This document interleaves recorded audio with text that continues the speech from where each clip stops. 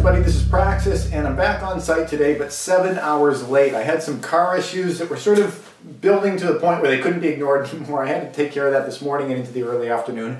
But I'm back on site and there is some stuff that I can get done while I'm here. If you recall yesterday, I was out in front of the toasty fire prepping materials for the shelving in the pantry area. And that's what you're seeing here in front of you right now. I created these verticals and got holes drilled in the side, created these horizontals, and they're all stacked and nicely ready to go, like a stack of Legos for me. When I got here, this is the first one that I've got in here, and what I'm doing is I'm going to have one here, I'm going to have one on the other end, and the shelves are going to, just kind of surf across here. And between the two, I think there's 5 in total, so there are going to be 3 in the middle. If I were to just take the shelves and kind of screw them to here and have, them all laid out like that, the whole thing could just kind of tip over like a house of cards. Now, you could solve that by having maybe the 2 on the ends on either side, have some cross bracing between them, but what I'm going to be doing is just attaching them right to the wall, because then, not only are they prevented from wiggling this way, but it'll also keep it from falling over. I've already done one attachment point in the middle, one down at the bottom, and I'm going to be doing one at the top. Can I borrow the screw over there? I'm using Tapcon screws, which are a special kind of screw that goes into concrete. These guys here, I think these are like 3 inches and change or so.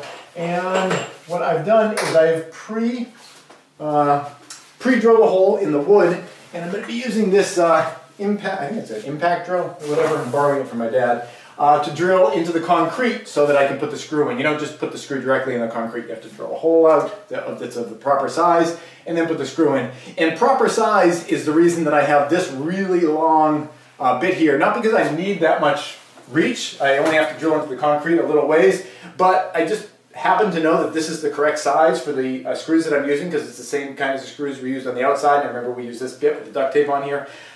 He has shorter ones in there, but I know this is the right diameter, so I'm going to use this one. But you don't need it so long.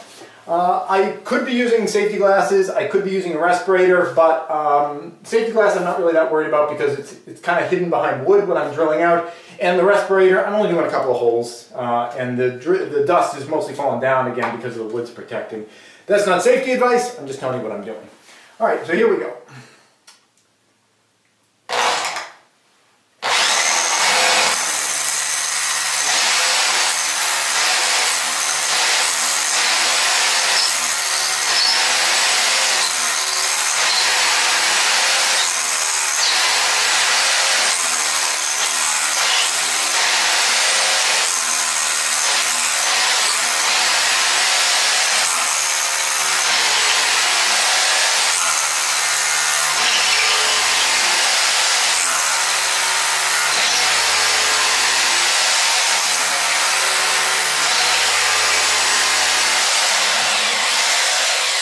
I suppose I could have put my own duct tape. Hearing protection is not a bad idea either.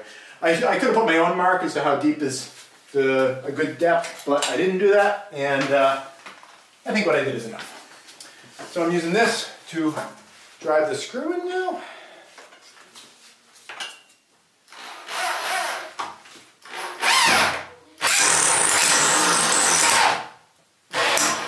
Jeez. It's hard at the top because you can't really put a lot of weight into it. Maybe if I push against the thing here, or back it out a little. Okay, backing it out and then I'll fly it in. Well, that's not the best connection.